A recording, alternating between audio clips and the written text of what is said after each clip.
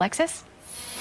Well, Emory Scott Lee is proud to lead the Goodwill Opportunity Campus, and he's even more proud that the building, its resources and services, and its mission for change are located where his roots were planted, west of 9th.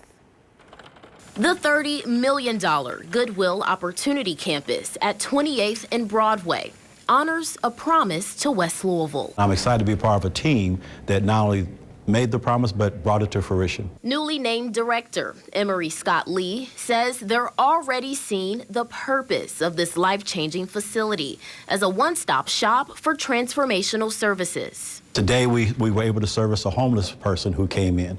All they really needed was a meal.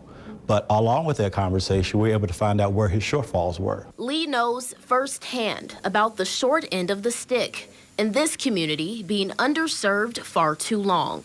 He's a West Louisville native and one of 11 children.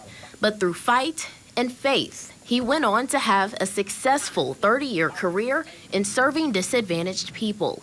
Now he's using that expertise at home, with hopes of changing the fabric in communities west of 9th. It's very personal to look back at our young people, at our adults, some who life kind of handed them a bad apple.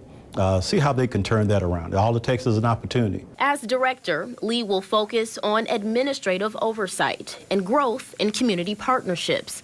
But he also wants to offer a sense of comfort. When others come to this center and they see someone that they know, then obviously it's going to make it a little bit more warm and friendly for them to come in. With a wealth of experience, how did Lee prepare for a role like this? Not intentionally.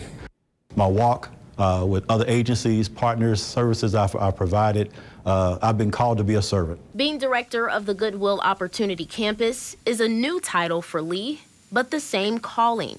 He'll continue working to restore communities and lives, transition people from hopelessness to hopefulness, and let them know inside this building they are seen. The power of service.